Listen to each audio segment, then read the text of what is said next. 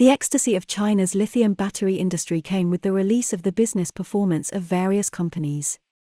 According to the data, 107 listed companies related to the lithium battery industry in China are expected to have positive results, accounting for about 87%. There is only one reason for these data: the strong development demand of new energy vehicles in 2021 will drive the rise of the entire lithium battery industry. However, not all of the industry's upstream and downstream are getting rich. Why is that? Well, the demand for new energy vehicles has exploded, the supply of power batteries is in short supply, and the prices of upstream raw materials have also skyrocketed. Taking battery-grade lithium carbonate, the core raw material of power batteries, as an example, since March 2021, its price has risen from 50,000 to 60,000 yuan per ton to 350,000 yuan per ton. The upstream companies in the lithium battery industry seem to be on the front line of making wealth for new energy vehicles. However, in the middle reaches of the lithium battery industry, battery companies do not seem to have such good luck. Strangely, their sales are growing but profits are not increasing. Although midstream battery manufacturers are frantically expanding production capacity, locking in lithium resources, and taking away the market, the supply-demand contradiction brought about by new energy cars may exist for a long time. Welcome to Auto Age. Before we start today's video, please subscribe to our channel, which is the encouragement that we can create more videos. As for today's video, we are going to talk about the joys and worries of China's lithium battery industry. Why are upstream companies getting rich while midstream companies are under high pressure? Okay, let's take a look.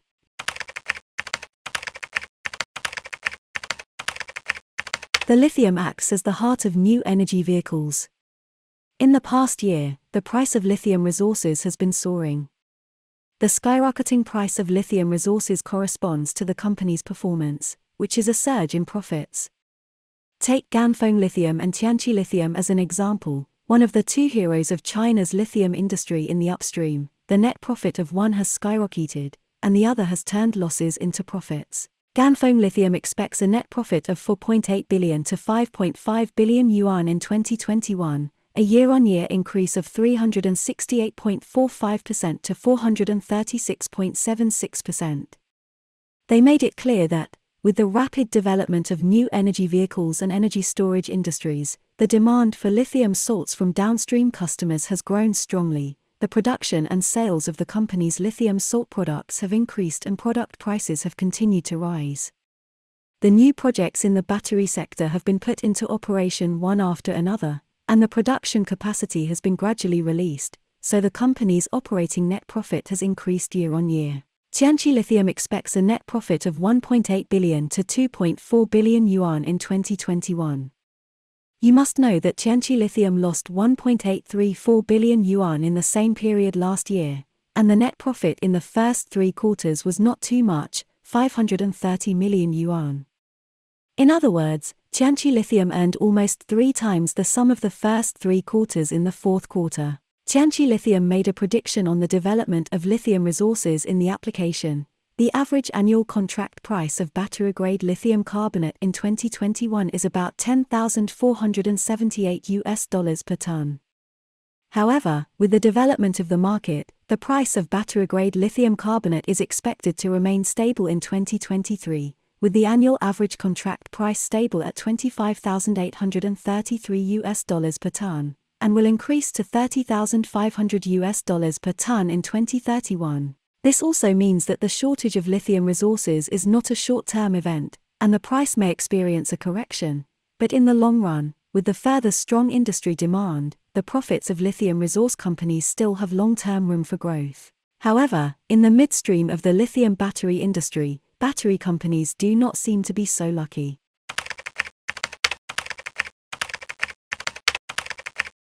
Affected by the surge in the price of upstream lithium battery raw materials, the procurement cost of battery companies has risen greatly, but downstream car companies cannot easily accept the increase in battery prices.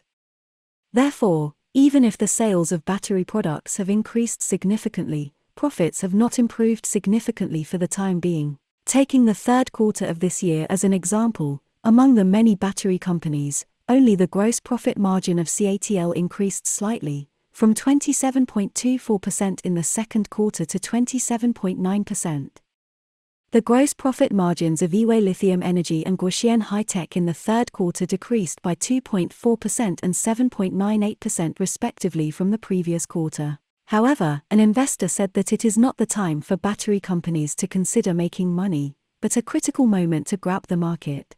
Although the position of the giant in the CATL era is still unshakable, when the contradiction between supply and demand of power batteries in the upstream and downstream of the industry is prominent, industry giants tend to keep big customers first, and this is also the best time for second-tier battery manufacturers to take away food from the giants.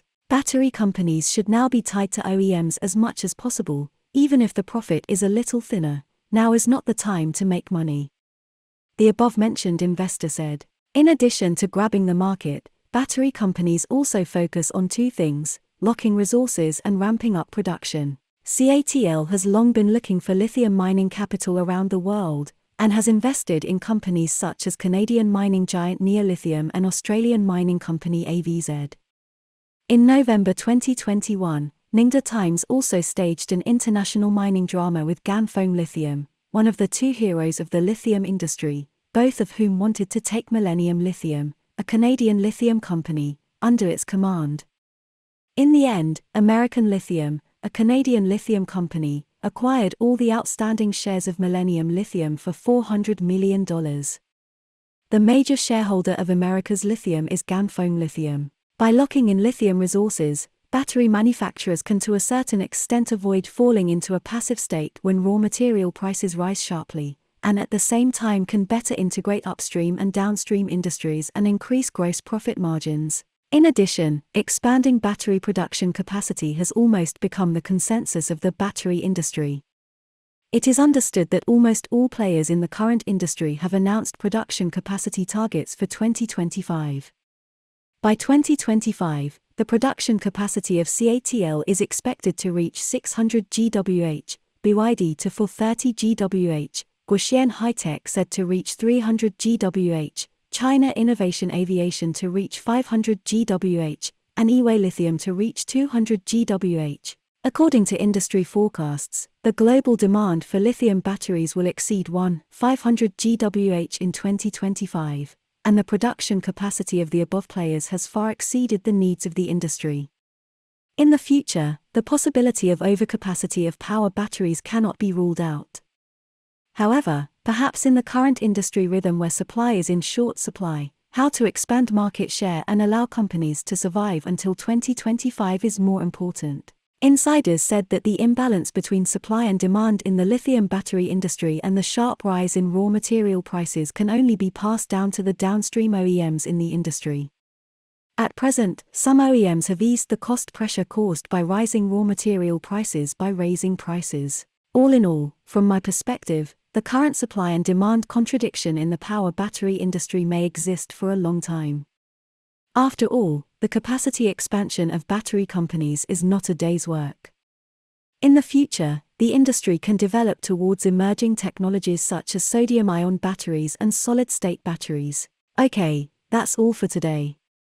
Please put your comments below, and share your insightful ideas with other people. Thank you so much for your continuous support. Your precious time with us is highly appreciated. We will see you in the next video.